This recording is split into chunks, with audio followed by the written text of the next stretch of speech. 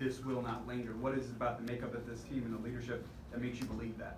Well, it's just that. J.R. Reed, DeAndre Swift, Jake, Andrew Thomas. I mean, these guys are phenomenal leaders, great kids. But we've got to do a good job of moving forward and understand we have to get better.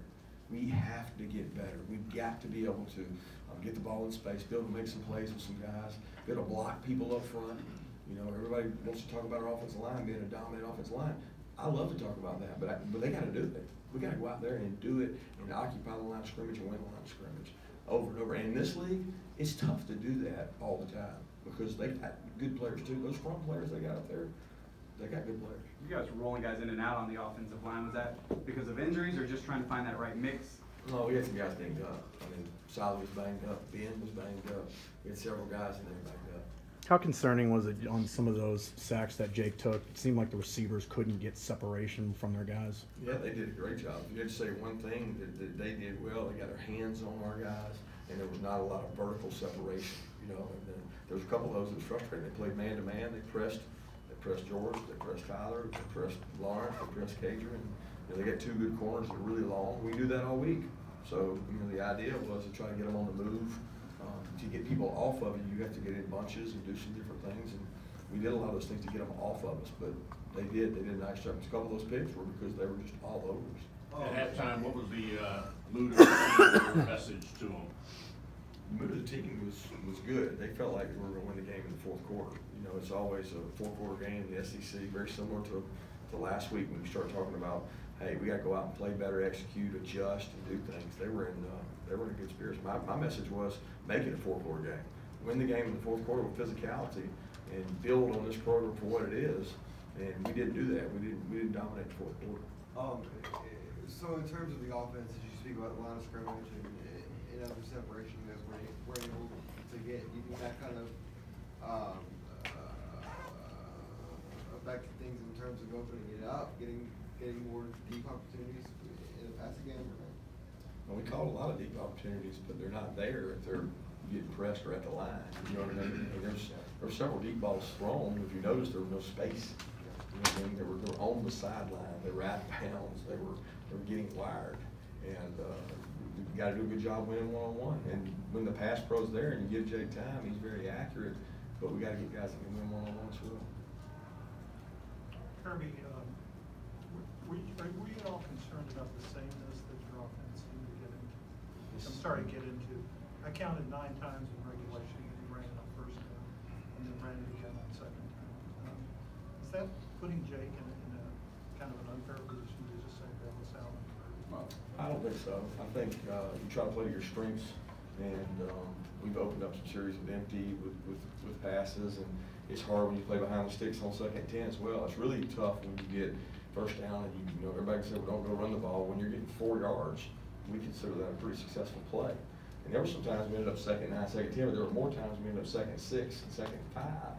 And you've already made it where it's 2nd down, you've got the option to do what you want, but the defense is on the defensive.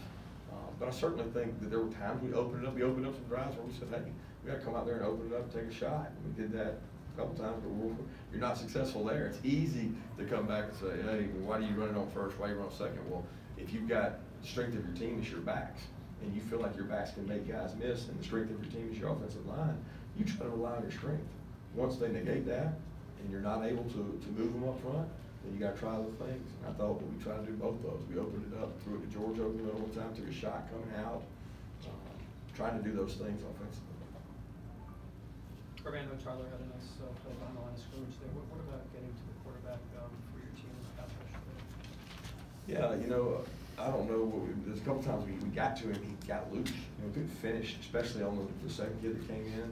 You know, the first kid I knew all week. He's got a ability to get the ball out really quick. He's got a great release. He doesn't take sacks. I mean, he's not going to sit back there and just let you hit him. He's going to throw the ball away and get rid of it quick.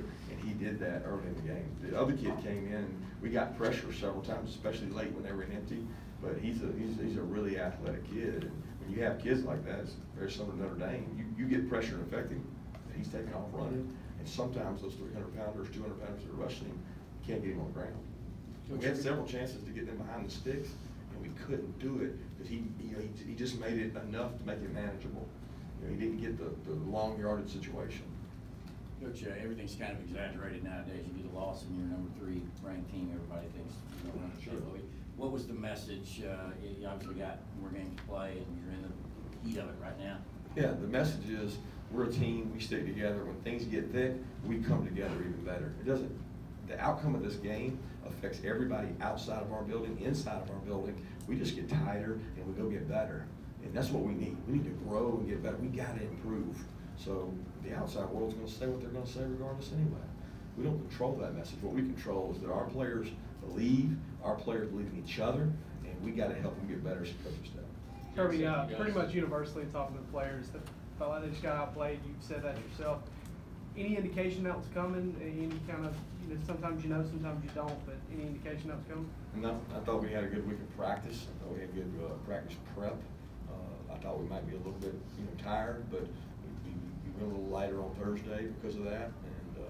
And they did. They played a really good football game. But at the end of the day, we gave them 4 gifts, and 4 gifts. I think maybe 3 of them on our side of the field, or 4 of them on our side of the field. And you got to turn those into points.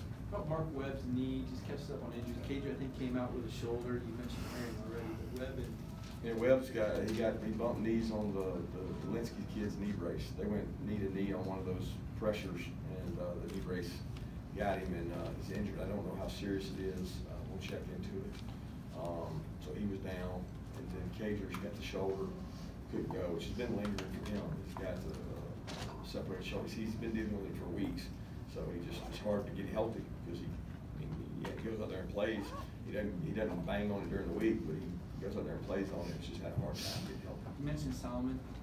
Yeah, his ankle. Re-injured? Well, not re-injured, it's been bothering him. He was trying to push through. Schaefer got injured as well.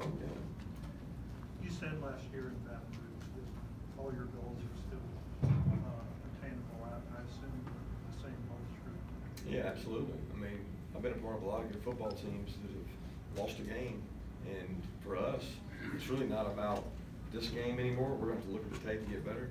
It's about the next game. Because in the SEC, they're all like this. I know that people find it hard to believe that Georgia, the number 3 ranked team in the country, just played a tight gun ball game or lost to South Carolina. But when you look at it, Kentucky has a good football team too. And everybody we play has good football players. You have got to go out and execute and be able to play at a high level week to week in this conference. And we've got to do that. We've got to help them do it as coaching staff. We see teams week in and week out lose in a big manner, get dominated, but to lose in the way you did, is it more frustrating knowing the mistakes that you guys had in the turnovers? I wouldn't say it's just frustrating to lose. I mean, I'm disappointed in the way we performed. Kirby, in overtime, they had a series where they were a little confused on offense when the play clock was run down. You called a timeout. What were you seeing on your end while you called timeout there? Which time are you talking about? No, they came up out of a speed break huddle on 4th and 1.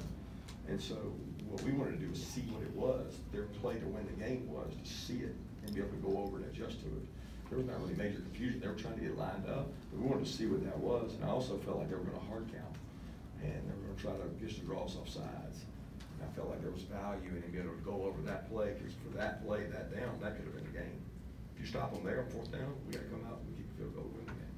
So that's the thought process there. This is the second week in a row the secondary's giving up a long touchdown. How much of a concern is that going forward, especially as other teams kind of think that might be somewhere to exploit you? We're going to get shots all the time. I mean, people are going to take shots on you. That's part of the game. It's part of the SEC, and they've got good playmakers to do that with. So there'll always be teams taking shots. 2 more questions? Do you know how close Kyle Campbell is coming back? Actually, Campbell, I don't know yet. I mean, he was out there warming up today, and he got better. He's been able to run around in practice. He's just not 100%. It's a very delicate injury, and it's tough to get over. And we're trying to be patient because you don't want to come back early from that injury, and turf toes are tough. Take the hard bounce back. Kirby really hit the ball well. He did. He punted the ball well. Thanks, Jeff. Thank you.